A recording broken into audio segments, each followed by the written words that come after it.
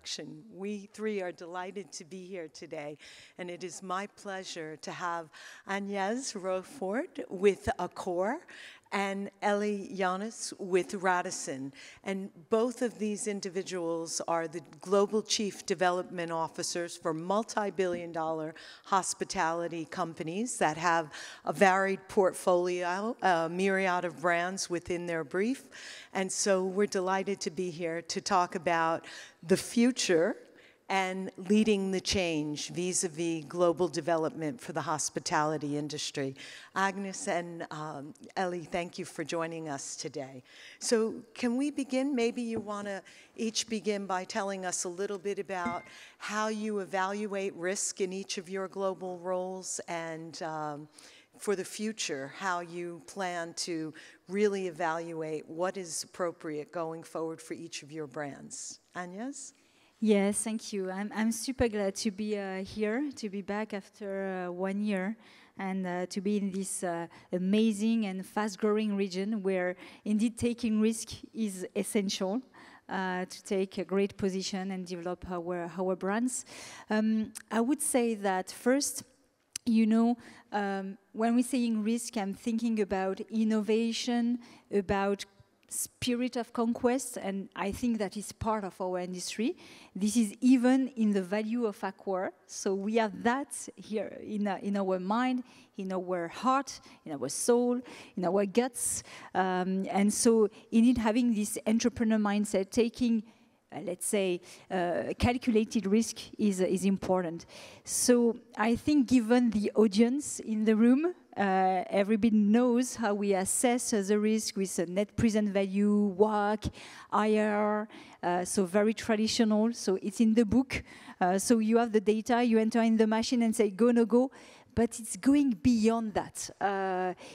We're going beyond that. And so I think one thing which is important for us, and we have some example, is how a deal, an hotel, an investment in a hotel, or let's say an acquisition will contribute to accelerate our vision. And I would take a recent example we had. We have invested recently in the trains, which is part of the travel industry, but not really our core business. And so, of course, it's a risk. But the thing that it will bring to our brand, particularly Orient Express brand, going beyond the hotel, bringing to the travel, you know, is something which is not completely measurable.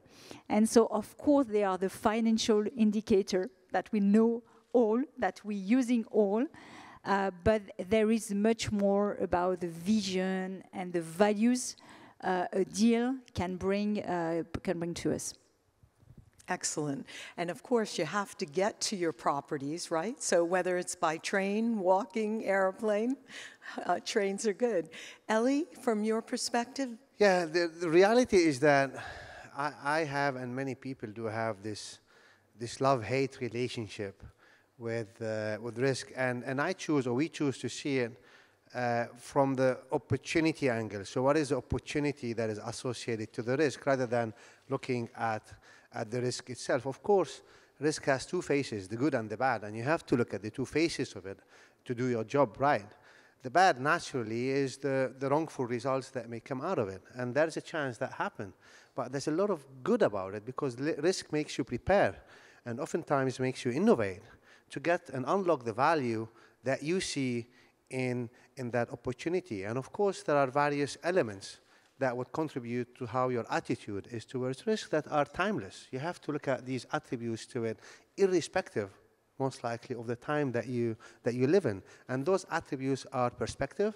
What is the risk that I'm looking at? What is it? What is at stake? What is the opportunity associated to that risk? Am I looking at it from a something to gain perspective, or am I looking at it from something to risk perspective, risking my business? And the more usually that you look at it at something that you will gain, the more daring you will likely be when compared to eventualities or risk associated to your existing business. The second element is quantification, and you said it in a different way, Agnes, and that is the how much. How much am I looking at? How much am I looking at winning?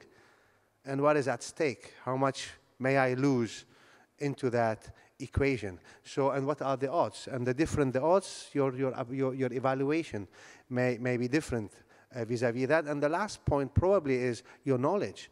You have to know about the subject associated to that risk, and the more you know about it, and the more we know about it, the higher the chances for you to take that risk. A little example is a personal example. A few years ago, somebody came to me, asked me to invest in Bitcoins.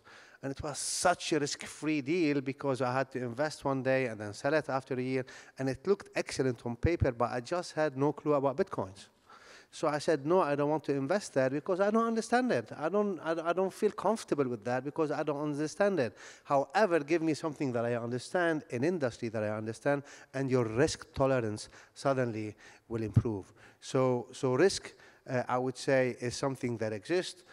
Better to look at it from the opportunity perspective rather than from the bad element associated to it. Well, thank you both for that. Warren Buffett says he never invests if he doesn't understand, so there's something to that. And I think we live in a day and age of perpetual evolution, and depending on your individual appetite and corporate appetite, some may say change is good, but I think in your roles, change and risk is obviously a key. And of course, it's better to dare to fail than fail to dare when you do a calculated risk evaluation.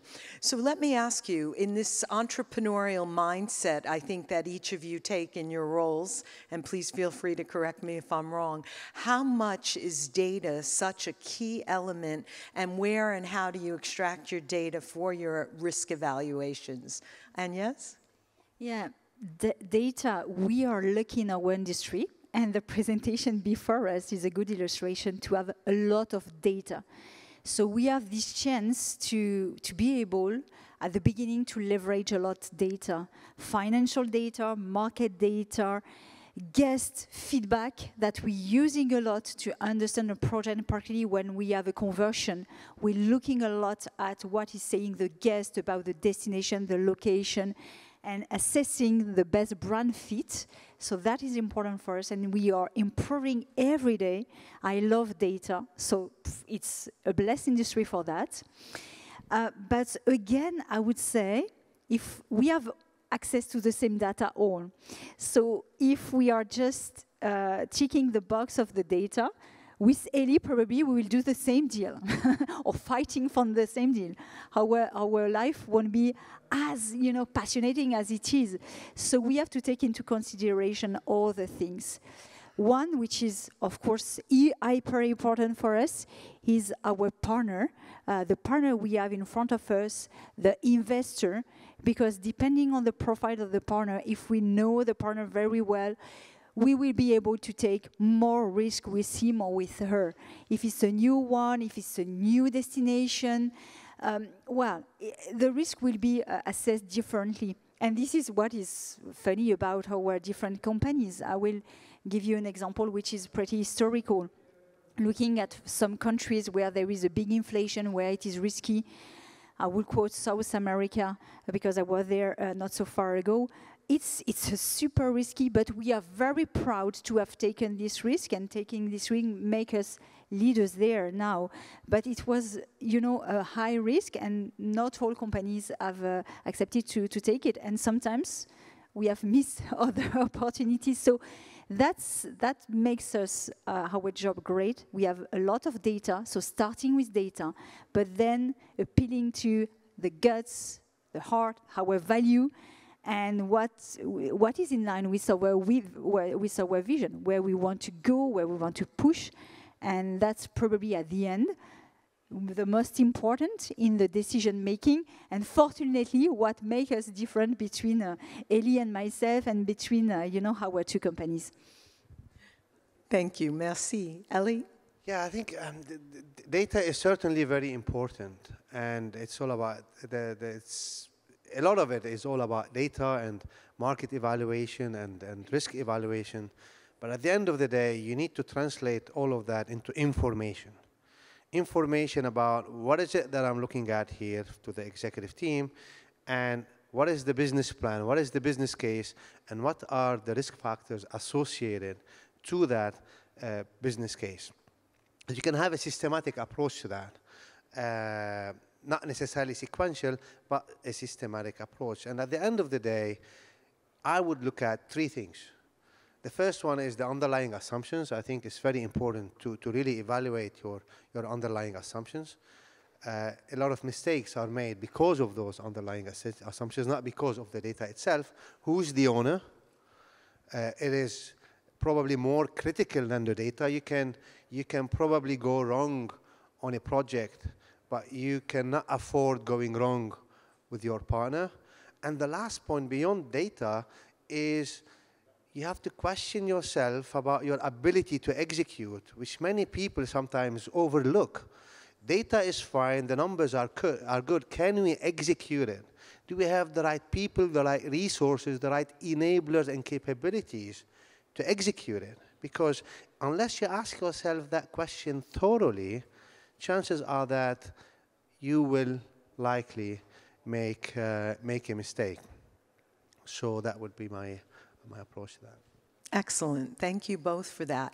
And you know, making a mistake, I always say, is it really a mistake? Because there's opportunity in everything. And so lessons to be learned and how to perpetually be better and grow and go forward. And you both represent, you know, billion-dollar companies. So have you ever taken a risk in each of your roles where, I don't want to say that it didn't work out, but that perhaps the outcome was not what you had projected, be it the IRR not being what you had projected, ROI, or, you know, from values or other reasons, it didn't work out. And if that was the case, what lessons were learned? Elie, you want to begin? Agnes, please. Agnes? Yeah, I love what you're saying, and it's learning by failing. It's our daily job. I mean, you know, if you're talking, you were mentioning, Elie, a business plan. Honestly, the accuracy of our business plan, we're doing our best, and we're all doing our best, but you have always, you know, some issues of accuracy, and that's fine. And I will give you some examples. There is a huge difference between a market where you have many hotels in franchise, in a destination you can have up to 40, 50, for 100 hotels. That happens, for example, in Europe or in North America for other groups. You are able to really forecast what will be, you know, your business plan by more or less 5% accuracy. That's amazing. But when you have new project, particularly in this region, when you're building, you know, from scratch, new cities, new projects, having, you know, a strong accuracy as mentioned, that's super difficult. So if we just trying to have this 5% accuracy, let's stop to, you know, develop and have business. That's not possible, just in some areas. But this is where we have this uncertainty, and that's fine to live with that, but to know it, to know it. And then when we're saying learning by failing, the important thing is to measure afterwards what we have done with sincerity, you know, saying, okay, we were wrong, why? And to improve constantly. And to integrate the fact that we can be wrong from the beginning. So we have our base case, stress case, necessarily in evaluating our risk, because we know, and with a huge humility after the COVID years we have experienced, that, you know, big things, big bad things can happen. And that's important to integrate that and be transparent from the beginning, both with the partners and the investor, and inside for those that, well, we validate our projects. So that's important to integrate that as a given. We will fail. There is, you know, let's say 80% of the project, they happen as we have planned, but 20% we take in this risk, and that can be a huge success beyond expectation. And as well, we can have, you know, some failure. The important thing is to integrate it from the beginning and to measure afterwards and to improve constantly. And that, you know, 20% of something is better than 100% of nothing. So that's a good track record when you succeed 20% of the time. I would also say that that mindset plays to a corporate culture. You have to have a safety net to say, it's okay if we fail. We're one team, and let's move forward together, learn from it, and carry on. Elie, in your experience? Yeah, I think it's inevitable to fail. And we have not experienced a lot of these situations, but we luckily did experience quite a number of them. It's impossible. I was counting earlier today how many deals that we have done for the last 10 years, and I counted around 600. And how can you do 600 hotels without making mistakes? We'll be silly fools sitting here saying, "Oh, there was no mistakes. Everything happened on plan." Life doesn't work like that. So there have been mistakes, and we learn from these mistakes, and I shared a couple of them, like concretely here, just out of sharing. Early in my career, we made a few mistakes because of greed. Greed when you simply look at a deal because of its interest to you without really looking at the ability of the other party to perform. And here is where afterwards you learn that we must do transactions with the other side being able to perform. Choosing your partners is as important as choosing the deals. Other learnings, also early in my career, were mainly based on lack of thoroughness in your underlying assumptions. And you make mistakes with that. You over-assume your abilities to deliver. You over-assume the market ability to produce the demand that you expect to produce. And those, if you are not thorough in your underlying assumptions, I made mistakes, and I admit it. But what happens when you make the mistake? You sit down, you learn, you take responsibility, and you move on. And this is what happens. And most importantly, to your point about culture earlier in these situations, is to have a culture that tolerates mistakes. You must tolerate mistakes, because if you don't do that, especially if you have the right people and good people, you kill their guts. You get their ability to take initiative, and eventually you compromise your innovation, which is deadly. So accepting mistakes is part of the game. Absolutely, it's critical, because you have to create that culture. Otherwise, you won't grow together. And I think two things are important with regard to risk. Timing. Timing is everything, right? Imagine if you just made a major investment in March of 2020, and it was relying on cash flow, and the industry imploded for an unknown period of time, which evolved to arguably 6 months to 2 years. Timing, I would imagine, is another risk factor always. And you said something important about greed. You know, companies, and in this day and age of activist investors and ESG, I just recently read the Hard Rock hotel chain. They just did a several $100 million investment to raise all of their employees, to give them a raise with inflation. And Patagonia, a different, not a hospitality company, but certainly your guests would wear Patagonia clothing. They're giving the company away for charity, so no greed there. But it's hard to believe we're almost out of time. So one quick last question. How important is ESG in this day and age, and aligning those values? Agnes? Yeah, you know, for me, ESG is the next big revolution of our sector. Today, tourism is unfortunately considered as a predator to nature, and we have to reverse that. We have to become a contributor. And I'm a strong believer that we can do it. I don't know yet completely how, but we have to change really this deal. And so, you know, for sure, as developers, it's a bit frightening, because for sure, we will have to change the way we are doing things. I will give you an example. You know, one of the dreams of the developers, just a few years, and still probably 5 years ago, was when there was a desert island, a desert beach, was to put a great hotel on it. Today, you know, it's not super ESG compliant, and we have to think completely differently. Of course, we're dreaming of having fantastic brand, fantastic hotel, you know, in some places that have to be discovered, and there are many projects in progress, but we have to rethink completely the way we will do it. And so introducing ESG, criteria in our development is essential and vital.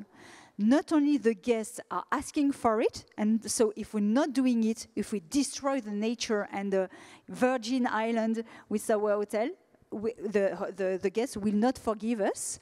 But on top of that, and it will help us, the funding, the financing, the bank themselves will push, and the insurance will push us to make our job differently. And so step by step, because we're learning by walking, we are all at learning. We have at Accor, everybody has to be trained with nearly 10 hours training to be aware, to understand the key stakes, and to go to the action now. So we're introducing step by step ESG component, ESG criteria of assessment and of the risk. But for me, this is the next revolution. Digital was the one 10 years ago. This is the revolution of ESG. Excellent, thank you. Elie, ESG at Radisson and your team? Very short on ESG because Agnes summarized it very well. I think the G has always been there. I think it has never has the G been compromised, I think, over the last 10, 15 years, or it shouldn't have been. The E and the S is where I think there's been increasing awareness by the companies, by all stakeholders, by lenders, by the customers, by investors. We see more and more institutional investors in Europe and in other mature markets. They just want to invest in projects with high E and S barometers. So really, it is the next thing. It is not just the next thing for the sake of it. It's the next thing because we want to leave the planet livable for our children. So we have a responsibility to do that. And I just want to share the last point about the subject about risk and risk-taking before we move on. Learning that I had in my career, and I just wish to share it, the best risk you can take is not on a project. The best risk you can take is on people. When you find and identify a young talent and take a risk and invest in them, give them an opportunity to take and see them grow, take that opportunity and become leaders of themselves. This is probably has the best return on investment when compared to any deal you have ever done in my life. This is my humble experience in risk-taking. Well, thank you both. I can't believe we're out of time already, and I will say that there is obvious reasons why both of you are in the roles that you are in, because you are leading the change, and the future of hospitality in each of your brands and portfolios is certainly right. I would hope one takeaway is that you have to take risk, and that always take a calculated risk, but to focus on the future and the perpetual evolution. The clients change, the needs change, and risk will always change. Jonathan and the bench, thank you for having us today. Agnes and Elie, thank you for being such wonderful panelists, and we wish you all a great conference. Thank you. Thanks a lot, Edie. Thanks, Elie.